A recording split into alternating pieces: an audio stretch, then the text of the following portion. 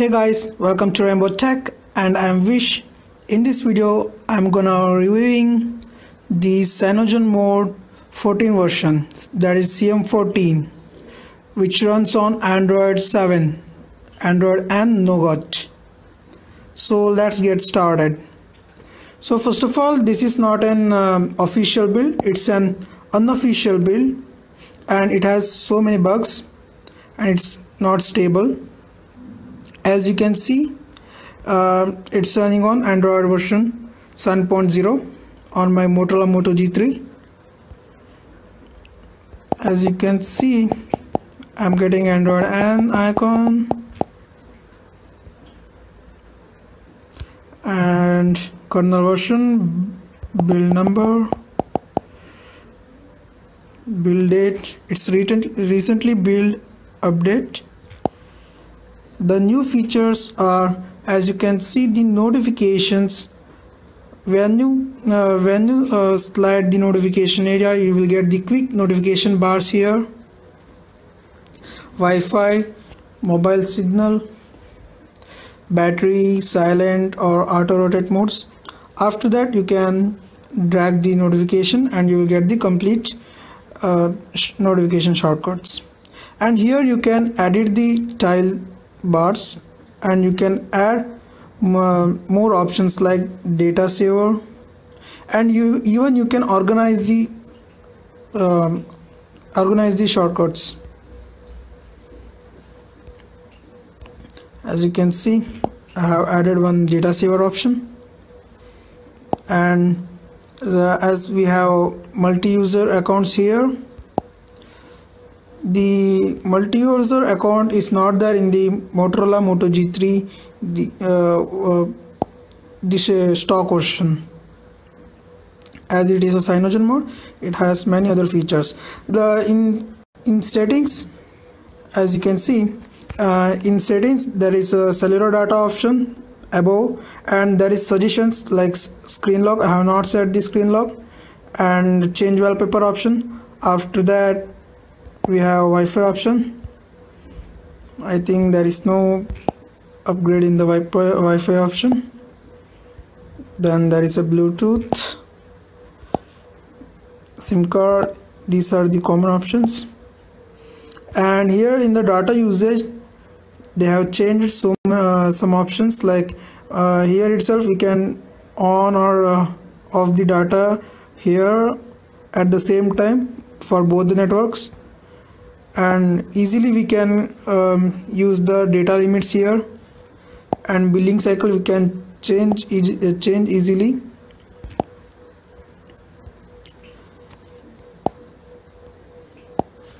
And as you can see here in the here this icon will be there, left corner, and I will get all the setting options here. And in more options, I have normal cellular networks. In cellular networks, I am having so many options like LTE only. There are so many options. I have not seen these much of options in any of the ROM.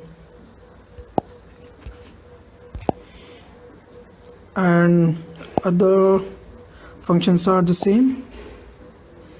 Here we have adaptive brightness level, and sleep time, double twist for camera option, leaves to wake, font size.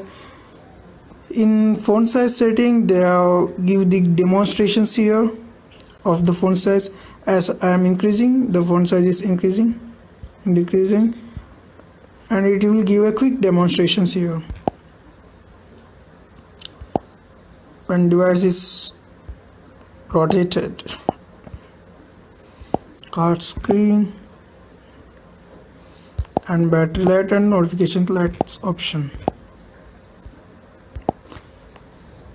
Here we have the notification access settings. We can allow or block for individual apps, which is a good feature.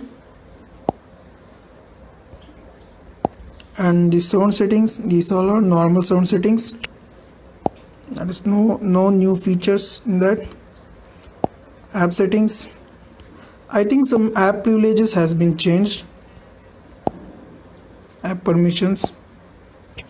There is no much difference.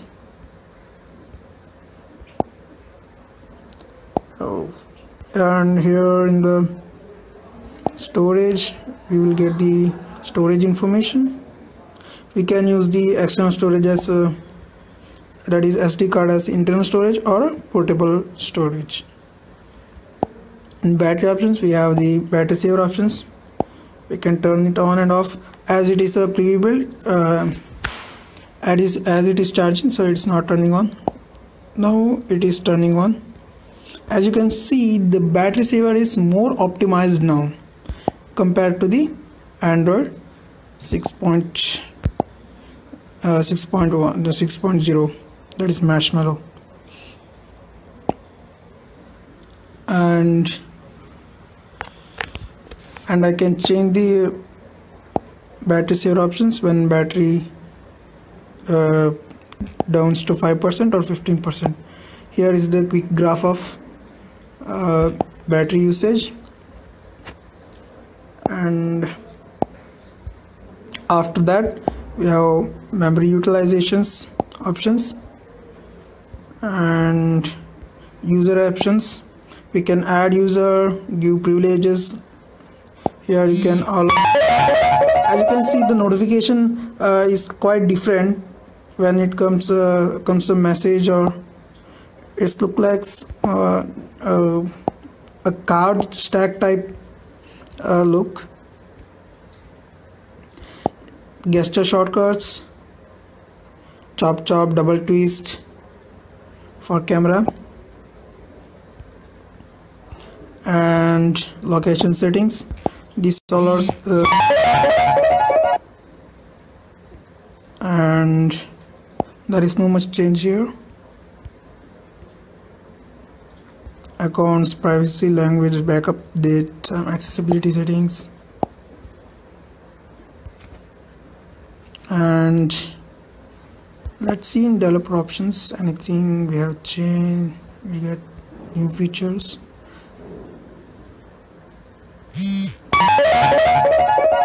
A multi-process web view. I don't know what it will do. Use debugging. Let's enable it. Do we get any other new features here? No, we will not get. There is no any other new features. As the looks is quietly upgraded. We have audio effects options here in Cyanogenmod. Browser is working. Nice. As I told, it's not a stable ROM. Phone calls and all are working. Messaging also working. And mobile data is also working, but camera is not working. It's showing an error. After that, we have file manager. Yeah, in file manager we are unable. I'm not able to install any apps. If I try to install, it will show an error. It's a bug actually. And here we have, if we double tap the recent app button, then we will get the recent app option. If we double tap again, let's see, yeah, it will switch to other recent apps. As you can see, which is recent app. After the file manager we have messaging. If we double tap, we will get file manager. If we double tap again, we will get messaging. If we long press the messaging, then we will get the multi-window option. Here we can choose any other apps and we can use this multi-window. Here you can see in the portrait and landscape mode, both the modes, we can use the multi-window option. We can resize the window and we can use it. Yeah, its resizing is not properly working because all built-in apps are not working correctly for the multi-window options.